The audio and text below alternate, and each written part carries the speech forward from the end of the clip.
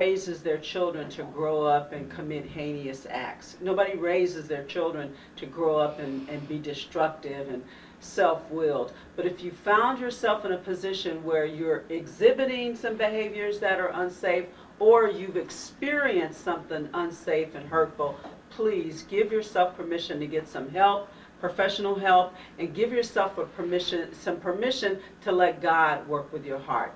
Go to your local church. I don't care where you live. There's a church within walking distance from your house.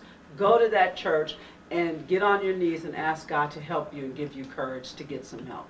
Thank you. Thank you. That really helped me too. Deacon Pittman, our chairman, our deacon board, the man of God that's standing tall for the Lord. That's what it's counting. Isn't that right? That's what counts. For the Lord, for the Lord, for the Lord.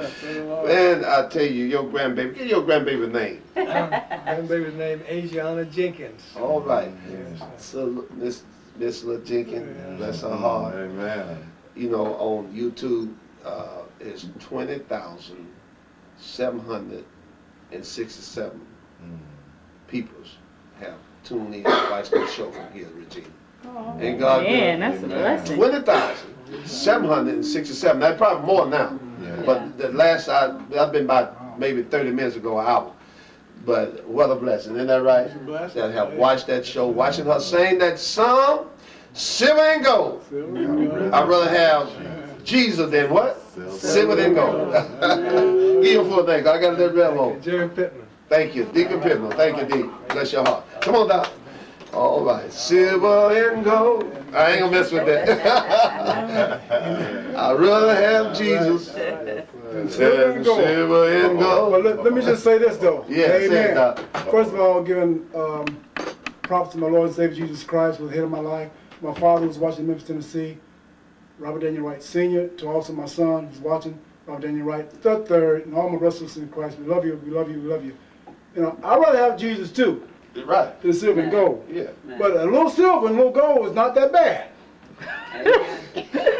Well, one thing about it, ain't no 20,000 gonna see you. Amen. You know what I'm saying? Just a little bit. Yeah. Little silver, little gold, they do the pocket good. Yeah, he's on his own, y'all. But anyway, go ahead, Doc. You're on your own. Well, I'm just saying, you know, just to let the Lord know that He loves you. And the Lord, the most important thing is, my brothers and sisters, we want your soul to prosper. That's it. Most importantly, as the Lord prosper you. I mean, we know that all things do work together for good for those who love the Lord and are called according to His purpose. And we know that our Heavenly Father owns it all. He sees it all. He knows it all. You know, the Bible says that all the cattle, even the cattle on 1,000 hills, belongs to the Lord. So the Bible says the earth is the Lord's and the fullness thereof. Even all the silver, and even all the gold, even the diamonds, you know what I mean? Sapphire, rubies. You want me to keep going, Doc? Yeah, keep on going. Amen. Well, hey, I'm just saying, He owns it all. He owns it all. So I'm just saying, you, my brothers and sisters, you know, but what good is it for a man to gain the whole world and to lose his own soul? It prospers in On that note, we thank you. Thank you, Doc. Good night. You said I'm just a nobody, trying to tell everybody about somebody who can say anybody. And he said